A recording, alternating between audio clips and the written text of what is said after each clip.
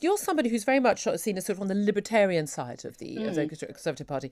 You and Boris Johnson basically saying you trust the British people to do the right thing on Christmas Day and over the 5 days of Christmas that start next Wednesday. What I'm confused about is why you don't trust the British people to do the right thing the rest of the time. Why do we have laws controlling who people can see in their own homes? And why do we not trust people to make their own decisions about keeping themselves and their loved ones safe the rest of the time? Well, I think, Julia, we do, and we have. Well, you don't, because you've got laws telling people what they can and can't do. Well, it's important to have some guidance and some That's parameters. no, a law isn't guidance. Banning and people from seeing another household is not guidance. That's the law. Well, I think when it comes to coronavirus, and we've seen this around the world, this isn't just in our That's country. irrelevant. No. I didn't get a chance to vote for any other government.